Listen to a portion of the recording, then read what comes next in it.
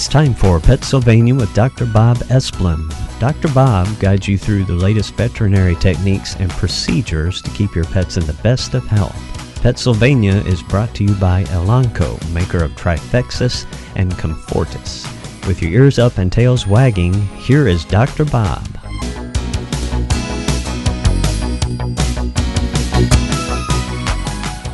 Well, it's great to be here, and thanks, Dennis. That was a great 3 hours of music. I really enjoyed listening. Everybody should certainly tune you in at 9 o'clock. My tail is wagging and my ears are up, and I'm also panting because I have been running around frantically looking for the outline of the show that I was going to do today. In my frenzy to keep my desk clean, which my staff is just astounded at, that you can actually see the desktop, I think I threw it out. So we are really winging it here today. The good news is I've got a couple of questions from listeners. That's always nice. And we're going to try to turn this into kind of a free-form PetSylvania today. So let's start by thanking Elanco, the makers of Trifexis, Comfortis, and Reconcile. Really high-quality products. The Trifexis, the dual product for heartworm and flea control, and Comfortis, a flea control once-a-month pill. They are the next generation of flea control out there. The only difference being that we're not going to get any tick control out of either of these products. And so those are things that you're going to need to talk with your veterinarian about if you're concerned about ticks.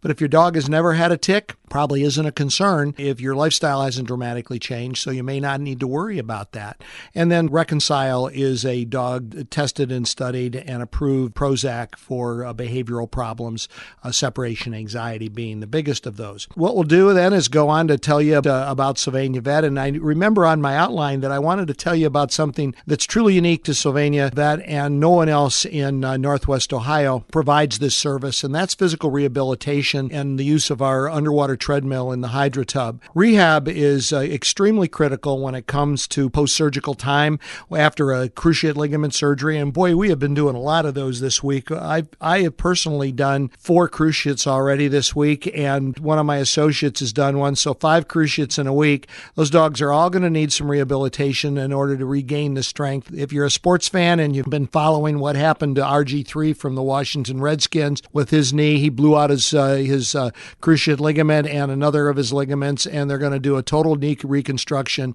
And I guarantee you that if he's going to come back and be anywhere near as effective as Adrian Peterson from the Minnesota Vikings, there's going to be serious rehabilitation. Well, we're not trying to get our dogs back onto the football field, but we certainly want them to be able to go out and go for walks with us and run in the yard and hopefully chase a ball or frisbee.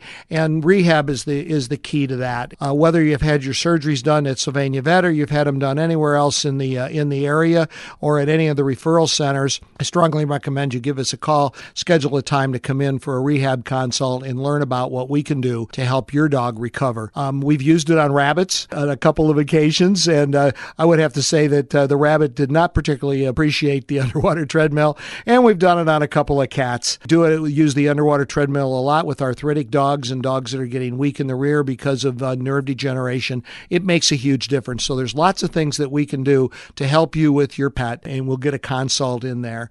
I actually saw a case yesterday that came in because they had found us on the internet and they thought that their Pharaoh Hound could benefit from the hydrotherapy. But, we don't just kind of automatically sign them up for it. We take a long history, do a complete physical, and I determined that this dog at this juncture probably wouldn't have benefited much from the hydrotherapy, and it really needs to go see a neurologist. And so in the process of making that referral, so then afterwards we may be able to lend some assistance to this dog. But the most important thing there is to get the diagnosis. Well, and then our third sponsor, besides Elanco and Sylvania Vet, is Esplin Medical, and the surgical scrubs that are environmentally friendly, that are made of 80% all-natural product, 55% bamboo, 25% cotton, and 20% recycled plastic made into polyester. Because of that high content of natural fiber, the tops are softer, they're cooler, they breathe. Bamboo is naturally antimicrobial, so it's a really really great product. And if you're work in a hospital and you have to buy your own scrubs, or you work in an office where they require you to wear scrubs,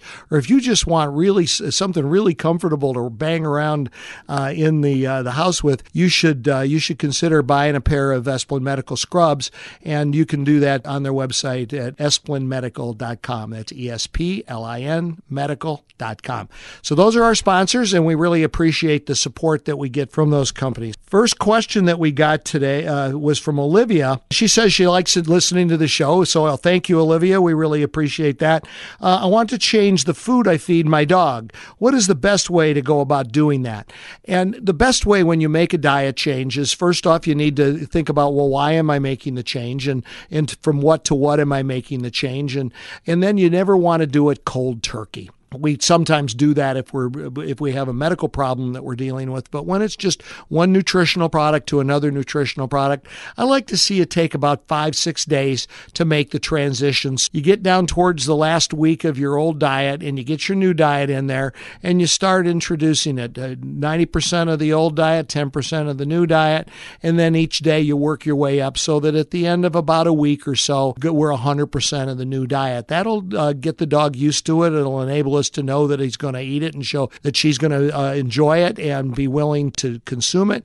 And also, it's not going to upset the GI tract. I think it's a good point to make, and it isn't something Olivia asked, but if you're worried that your dog might have food allergy, all right, and so you say, well, before I get involved in a lot of office visits and spending money with Dr. Bob, maybe what I ought to do is try changing diets. Well, one of the important things that you must remember with that is that you must change to something totally unique.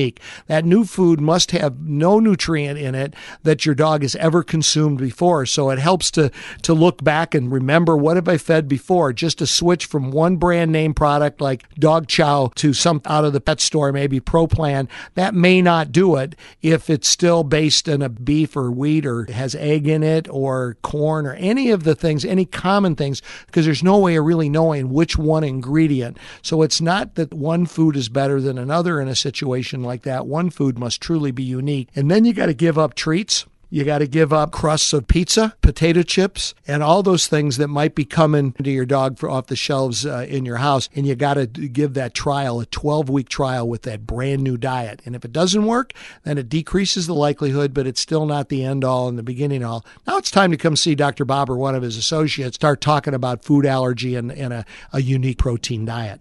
So I hope that helps you, Olivia. I've given you more information than you even asked for. One of the things that we deal with quite a bit is aggression problems. Those are really serious, and I think it's important that you start with a puppy, teaching it manners and using the sit command to make it earn everything it gets, and discourage playing a lot of games of aggression. It used to be that I said no games of aggression, no tug of war. Well, a little bit of tug goes a long way, and I think it's okay if you do some tug, but you want to win. It becomes your tug toy when you're done. Let's not teach your puppy to growl, but that tug game, give your dog's front teeth some exercise, and that's good in the long-term health of those teeth. So we want to do a little bit of that because I think that it would really be helpful. Now, what I don't really like is face slapping and being quick and seeing if you're quicker in your dog, or allowing them to snap at you or letting them bite on you because, it really doesn't hurt. So if it might hurt when you're a grown-up, it's probably not a good idea to let them bite when they're a puppy either. It's best you deal with things in a positive way. Punishing a dog for biting is generally not going to accomplish what you want to accomplish. If a puppy is biting, I do feel it's okay, and some behavioralists disagree with me, but I do think it's okay to say no bite, but then you walk away and you end the interaction. They need to learn that biting, and the puppy particularly, is not acceptable. If you have an adult dog that's starting to snap and bite at family members, I encourage you to get in for a behavioral consult right away before trouble starts, before a bite's reported, because that's really bad news. Well, we zipped through the first part of the show today, so we're going to go and take a break.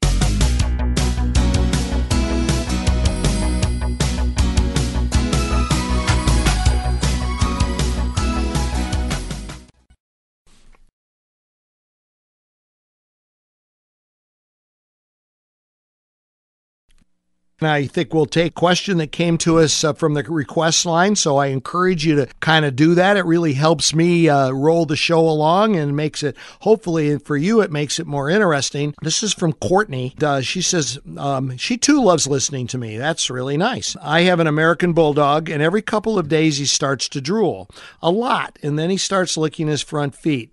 We haven't changed his food or treats, and we don't feed him people food. Is something wrong with him? That's the kind of thing that probably is going to take a visit, so we can examine the mouth and make sure that there's no pathology in there, that there's not an ulcer or a bad tooth or a piece of stick or something lodged somewhere in the throat. When it's happening randomly like that every couple of days, first reaction that I have as to what might be causing that is nausea. She didn't mention if ever have any vomiting associated with, but it's entirely possible that there could be a little bit of heartburn-like condition that's causing this excessive drooling. Now, the licking of the feet becomes another issue. Did the feet get wet from all the drool, and the dog is now just licking it, and it's become necessary from his perspective of cleaning, or is it just become a habit for her that she's doing? Maybe it's getting attention. So those are things that need to be looked at. If you want to try something before you come in and and have it examined and try to figure out what's going on, the way I would approach this is think about it as heartburn. And so you could use, in an American Bulldog, you could easily use a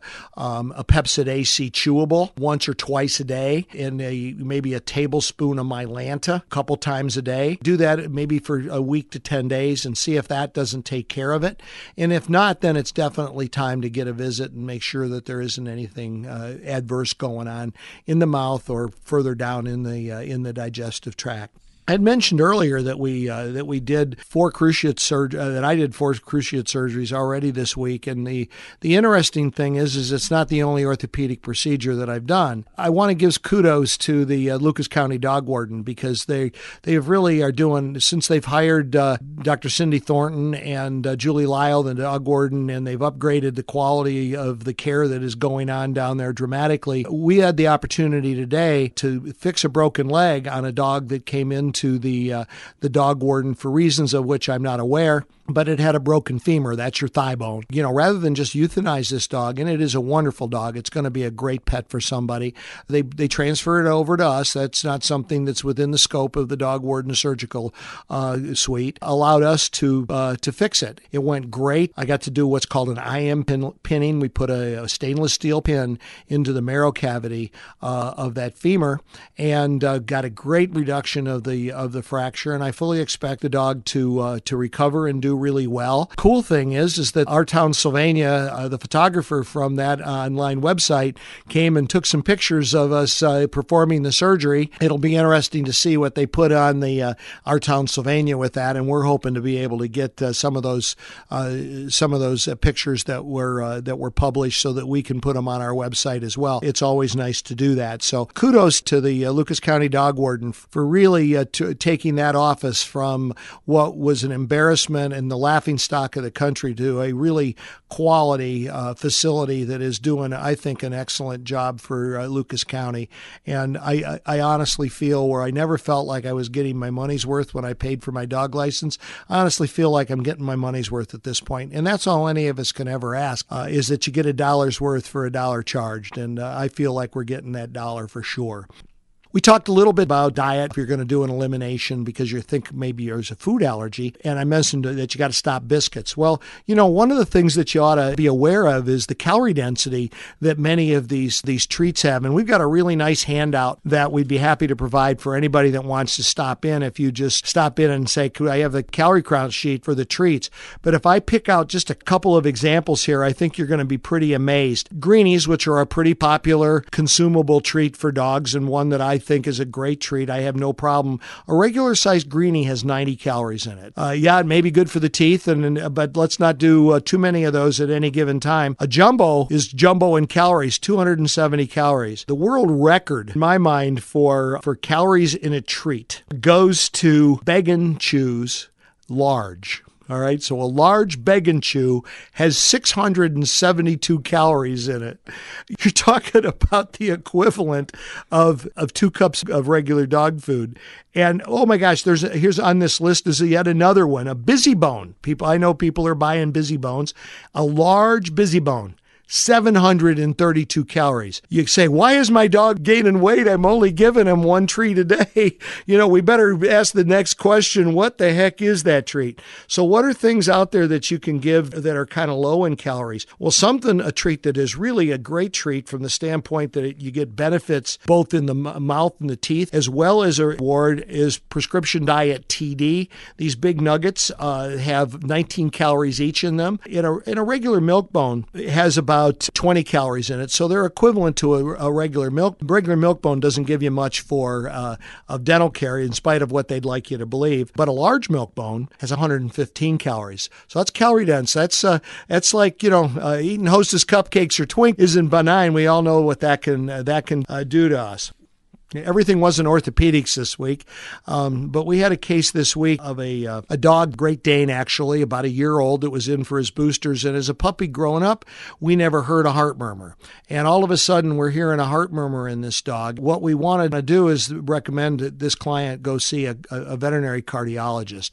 Veterinary cardiology is really a very specialized art, and it is something that when you're doing an echocardiogram of the heart and you're using color flow Doppler, which these cardiologists do, there's a lot of experience that goes into being able to evaluate that heart that might be moving at 120 to 150 beats per minute. So you got to be able to look quick. You got to know what you're looking for. You got to be able to do the precise measurements. And so we recommend a cardiologist that doesn't come to the Toledo area. We're working on trying to get him to, but he's already a pretty busy guy, he and his associate. But it's Dr. Brown and Dr. DeSena, and they see clients in Ann Arbor once a week. Most of the time they're up in Novi, which is up north of Detroit, and then they're also up in Rochester Hills, but that's really far north. So one of those two, and that's where we normally send people.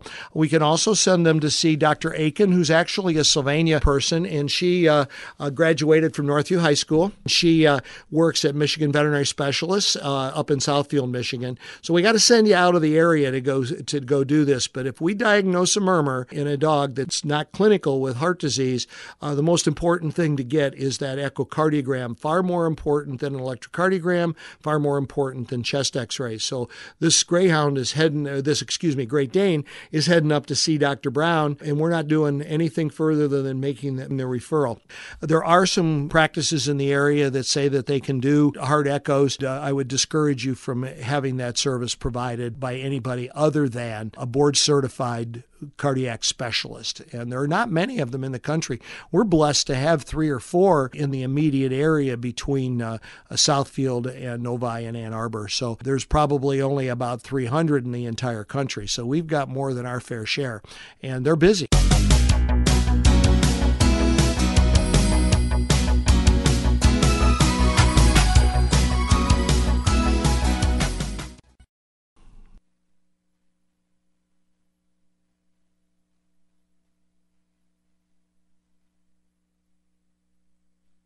My producer and I were just talking about, boy, it sounds like cardiology might be a place to go and specialty to get into. And I would say, yeah, I think there's certainly a lot of job opportunities out there. But what you need to understand is the investment in time that a veterinary cardiologist puts in. So they've started with their undergraduate degree, and that's 4 years probably in most cases. Then they have veterinary school for 4 years. Then they do a year's internship. And after that, they do a 3 or a 4 year cardiac residency where all they do is that. Then they have to take their boards and become board certified before they really can hang their shingle out. And so they've invested an awful lot of time to get to that point. And there are a limited number of spaces in cardiology residencies. It's not like that there's spaces that go wanting. There may only be 20 new cardiologists every year nationwide. Well, that's not an awful lot. That's the kind of investment that these specialists have to make. And the same is true with the orthopods and the internal medicine guys and the veterinary ophthalmologists. They all have to put in that kind of time. So people wonder sometimes, how come it's so expensive to go see the specialist? There you go. That's at least one of the reasons. Plus, they've got tons and tons of high-level equipment that plays a role as well. When you need them, but Sylvania Vet can do a lot of the things that the average practice can't do. So we try to position ourselves between that high-level specialty practice and the general medical practice. And in many cases, because of our overnight care and everything, we're able to provide that support that the animal needs to recover from whatever has been done. We've actually had animals referred back down to us from the specialty clinic to provide the overnight care and the ongoing care because we can do it less expensive than they can do at the specialty clinic. Ran across an interesting article in one of our journals, and it involves a really unusual blood problem and it's really not a problem, it's just a blood finding that's seen in only Cavalier King Charles Spaniels. And in Cavalier King Charles Spaniels, if you do about half these dogs have what are known as macroplatelets. So platelets are little fragments of cells that are the first line of defense in a cut. So when a wound starts to bleed, platelets go and they kind of block it up, just like the mashed potatoes do your drain when you try to flush them down when you're washing the Thanksgiving or Christmas mashed potato pan. And so it plugs up the wound, and then the clotting factors can go in and start stopping things. But what happens is that we see a Cavalier King Charles Spaniel, their platelet count on a complete blood count is really low, and we say, ooh, that's trouble. But then we look at a slide and we look and we see, oh, there's platelets there, but they're monsters. And so these macroplatelets will do the same work as the microplatelets or the regular platelets, so it's nothing to worry about. It's not a disease process, but you need to know about it. So if you have a Cavalier King Charles Spaniel, keep that in mind if somebody says, gosh, we think your dog may have a disease of their platelets. So we're getting down towards the end here, so I want to remind you of some things. We have an adopt-a-thon coming up this Sunday at Sylvania Vet from 12 to 3. Area rescues are going to be there. We want you to come in. Feel free to shop and look at them, and hopefully you'll find an animal that will be a forever pet for you. On the 19th, we're having a blood drive at Sylvania Vet, and certainly you're welcome to call and sign up and get a time to come in and donate blood for the American Red Cross. This is one of our community outreach things that we do about 3 times a year. And then I have some Northview Athletic shirts. I help sponsor an event for the Northview Athletic Boosters, and I have 2 extra large and 6 large t-shirts that are really nice that any Northview parent or Northview student wants to stop in. First come, first serve. I'd be happy to give you those. And then every Sunday at 3 o'clock, Zumba class is at Sylvania Vet. Give us a call. You'll learn some details, 419-885-4421. Check out Sylvania Vet on the web at www.sylvaniavet.com. I want to thank Elanco. I want to thank Sylvania Vet, and I want to thank Esplin Medical for sponsoring today's show. Remember, there's only one greatest pet, and it lives in your home. You have been listening to PetSylvania with Dr. Bob Esplin on WSYLradio.com. PetSylvania is brought to you by Elanco, maker of Trifexis and Comfortis. Tune in every Saturday at 10 a.m. as Dr. Bob explains the latest in veterinary care and answers your questions. You can email your pet questions to requests@WSYLradio.com, and Dr. Bob will answer them on a future show.